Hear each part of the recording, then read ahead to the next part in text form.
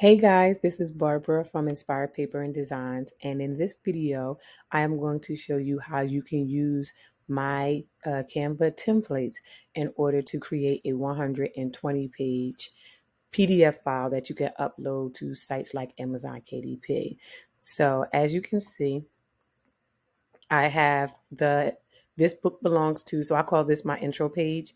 And then I have the copyright page, which is the basic copyright. And then I have all of my line pages. Now, because because Canva only goes to 100 pages, as you can see right there, I am going to use a site in order to merge the file to make it 120 pages. So the first thing that I'm going to do is, before I do that, I do want to say that in upcoming videos, my goal this month for the month of February and probably a little bit past February is to really focus on Amazon KDP. So this particular file will be available for you to get in order to make your life easier and to quickly create the books.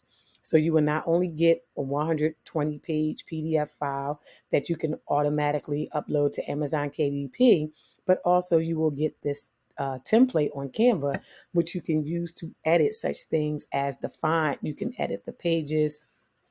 And I'm going to go into all of that in the next video, in a different video. So we're going to go ahead and download this. We're going to change this to PDF print. And it's going to be all 100 pages. So we're going to go ahead and download that one first.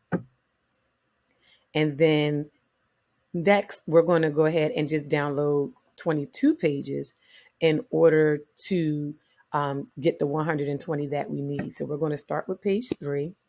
I'm sorry. In download, we're going to go to PDF print. I'm going to go here. And instead of doing all 100 pages, I'm going to skip the first 2. And I'm just going to go ahead and select the number that I need. Now, you can do this for how many pages that you want to create. Like I said, for purposes of this video, my goal is to do a 120-page document. So hopefully my math is correct. We will find out in a second. So I'm going to go ahead. Now, there may be a quicker way to do this, but for purposes of this video, I'm just going to do what I would generally do. So I have pages 3 to 22 selected. I'm going to hit done. And then I'm going to go ahead and download that as well. I didn't change the name, but normally when you download two items with the same name, the second one usually has the number 1 on in parentheses. So now I'm going to go ahead to a site called ilovepdf.com.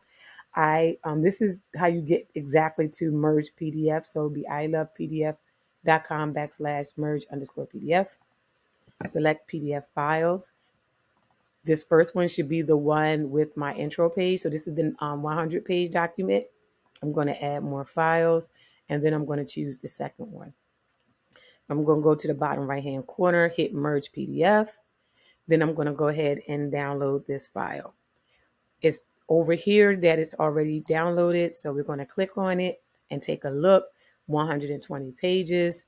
And if I scroll, you will see that everything is in order. All 120 pages. All right.